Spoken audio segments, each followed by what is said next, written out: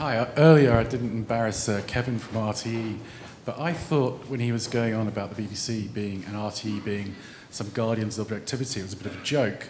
And I thought back to the Nice Treaty period where Declan Ganley was getting the whole of the media establishment, the political establishment against him. It was pretty disgraceful behaviour. And unfortunately, the Irish public took his side on that, so they saw through it. My question to Gabriel is, isn't it the case that the Conservative critics are right? The broadsheet media in the States is overwhelmingly liberal.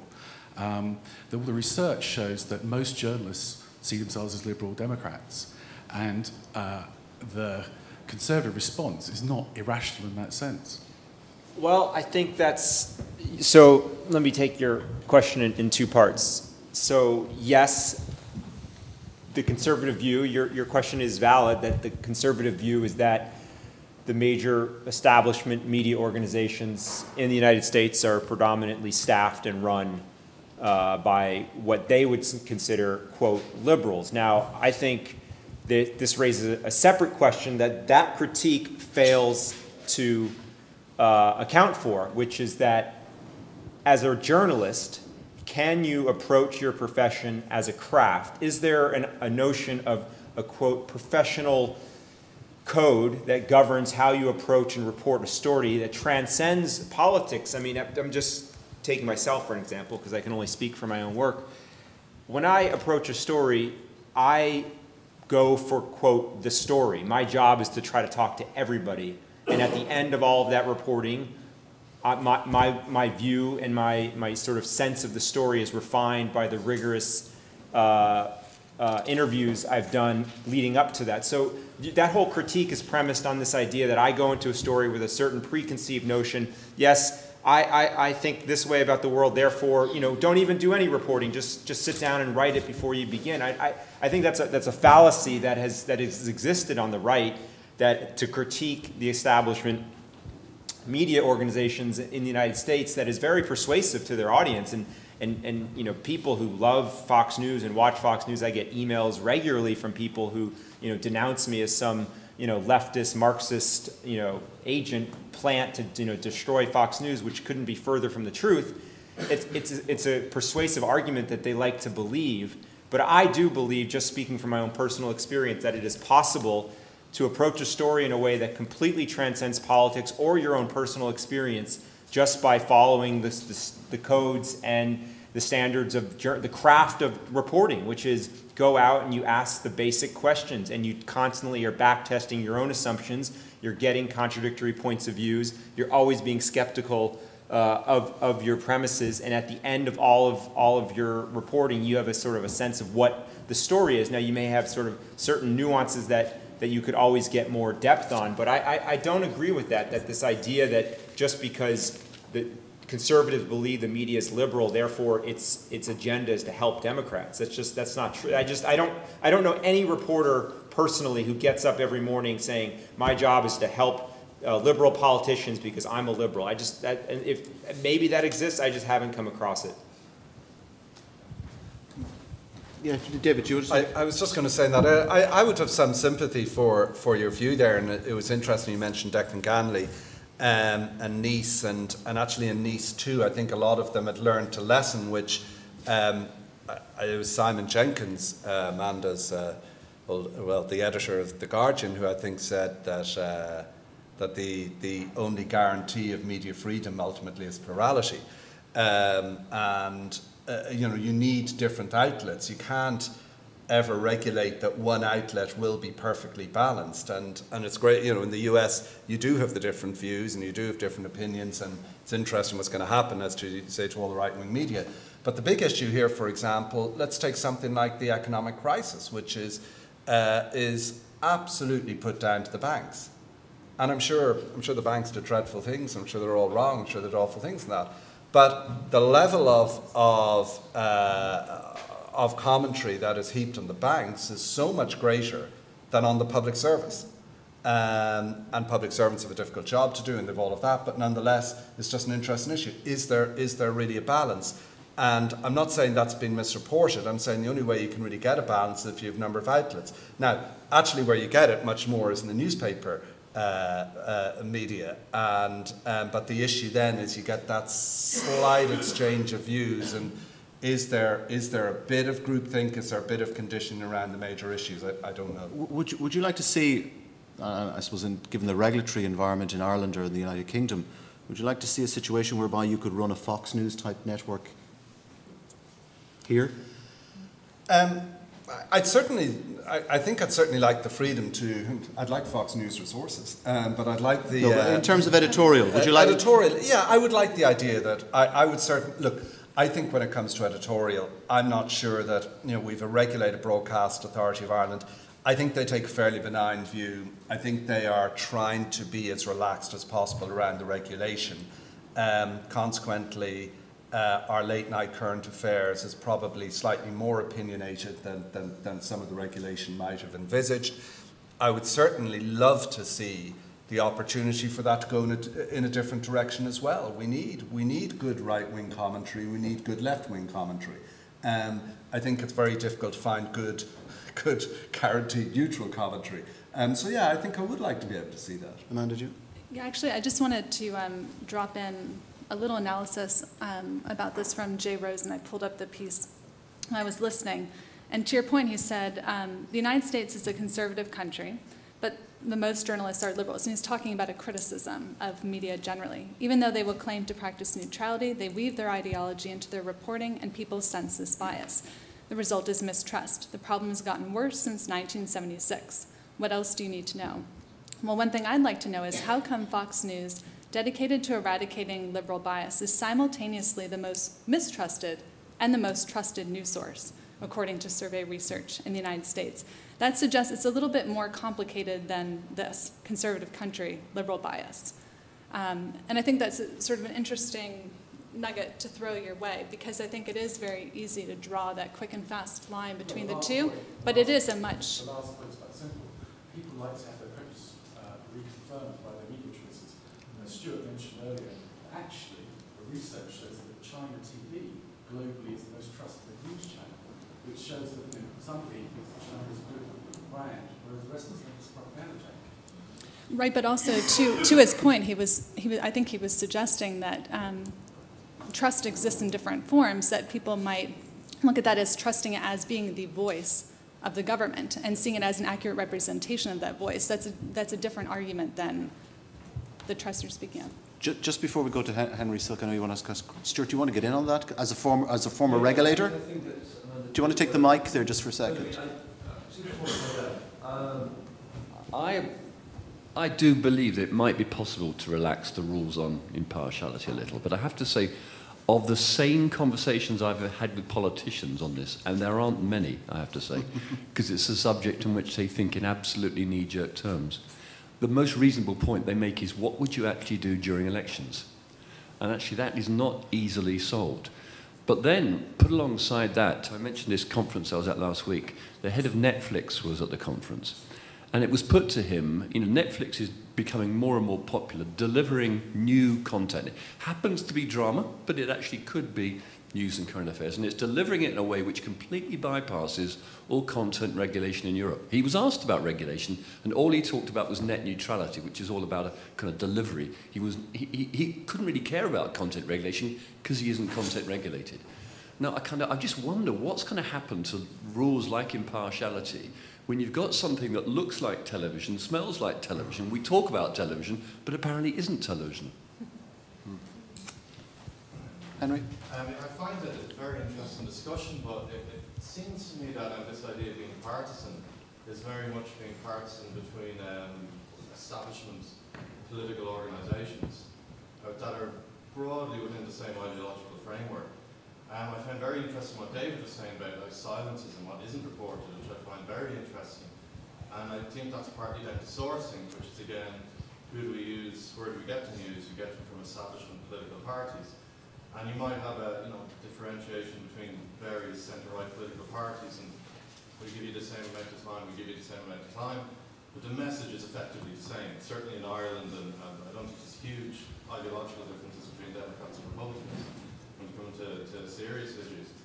And in terms of the Irish crisis, we basically, the media tends to talk to economists, who work for banks, which is, and we haven't gone beyond that. I'd be curious for David, would we go beyond that, beyond the Twin Towers, beyond people who work for pension companies who have vested industries behind them?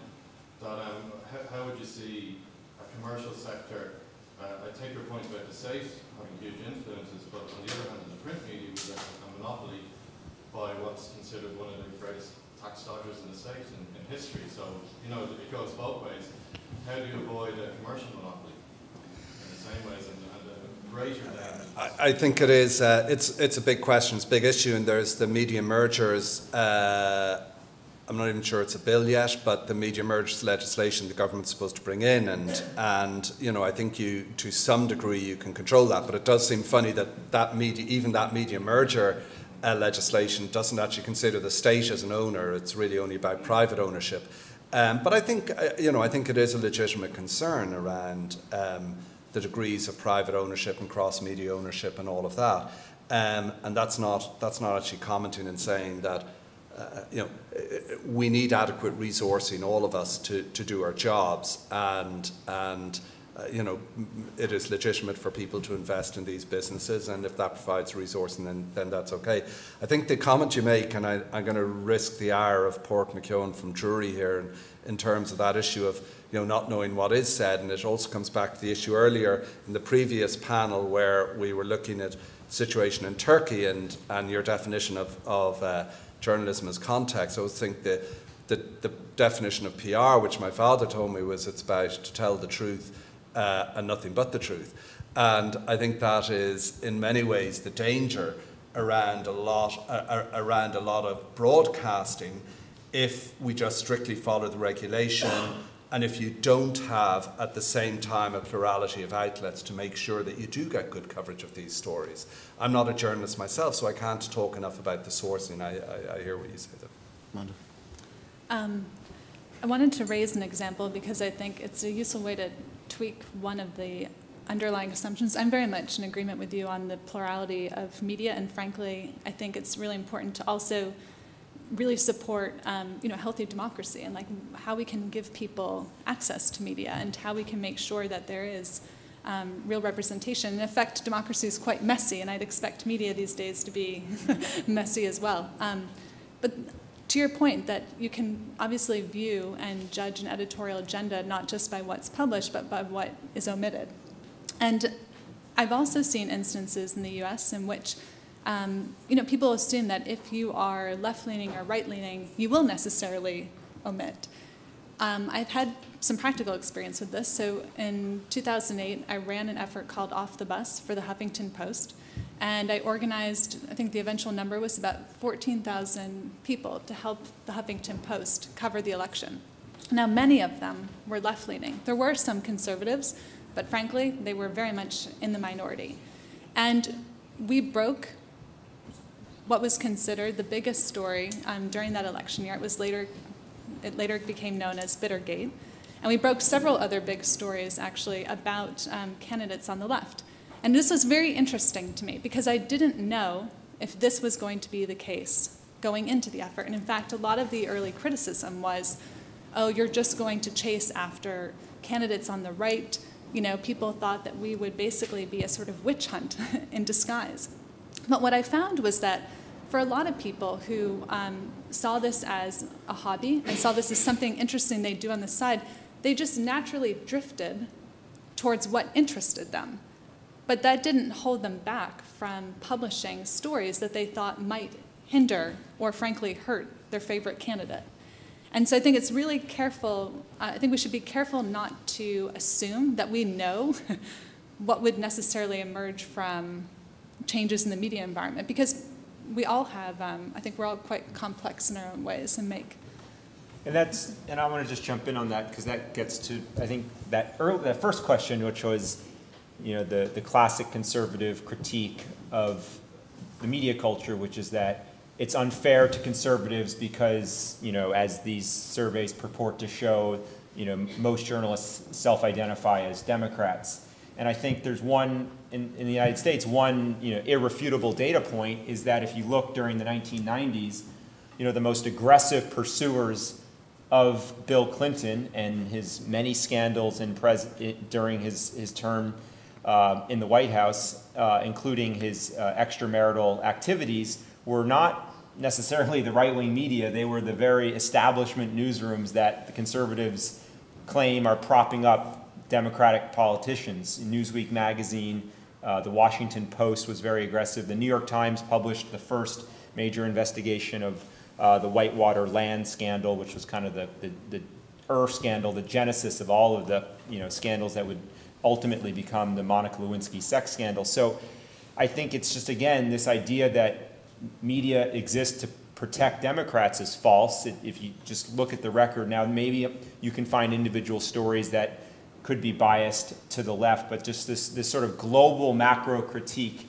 I find kind of simplistic and not very sort of productive in terms of trying to get to a place where media is trying to represent reality as it exists. The title of your forthcoming book is the loudest voice in the room. Yes. So is the subtitle to that "Not So Bad After All" in relation to Fox News? Is that what your message? Well, no. I mean, I think Fox is why it's such a compelling story, and I spent all this time reporting the book, is that it's changed our culture. I mean, all of these things were swirling around, but it took the sort of unique genius of Roger Ailes and his partnership with Rupert Murdoch to come and make it a reality, and to finally fracture the media culture in a broad mainstream way so that we do have a partisan media now in America. I mean, all these sort of undercurrents had existed for decades, but with the commitment of Murdoch's finances and Ailes's genius as a programmer and as a leader of an organization, that he can move it in one direction. They made it the reality. Now, I think Fox has sort of become the loudest voice in the room in American politics because they've changed not only the media culture but the political culture. And I think one of the corrosive aspects of it goes back to how politicians now view the media to get their message to communicate to voters. And I just want to do one quick example from the last presidential campaign in the United States. The Mitt Romney campaign took a very concerted effort to primarily speak to voters through Fox News, and that up through most of the campaign they largely excluded the major American newspapers and television networks from giving them access. And if the candidate wanted to give an interview, he would go on Fox News, and by and large it was a friendly venue. There were a few contentious interviews with Romney that he had on Fox, but by and large Fox was a very friendly venue. Now, I would argue that's not a healthy development for democracy, where candidates will only talk to one media outlet or the other. I think the media journalists do exert a very healthy function in democracy to ask questions, to probe, to challenge, to be unpredictable. And I think one of the biggest political changes in America has been that Fox has become, in many ways, the preferred choice of the Republican Party, to the detriment of talking to any other major media outlets. And that has a political consequence. Amanda, final word? Okay, I'll be very quick. I would add to that campaigns in the U.S., given what regulation we do and don't have, also spend a lot on creating their own media. And you can look at campaigns that now have extraordinary publishing power. They could, for example, in the case of the Obama campaign, send email to upwards of 30 million people. Now, what publication, right, would have the reach for a story they're writing about the campaign's news that day that the campaign effect had? So I would say that the dynamic is even that much more complex because media is now the province of the campaigns, the politicians, outlets, and the people. Okay, we're going to leave it there. We're up against time. That was a fascinating session, and thank you to the three speakers. We will reconvene at 2 o'clock. Those that are watching online will be back with Peter Horrocks of the BBC with the second keynote of today's conference. So can we say thank you to our speakers, please?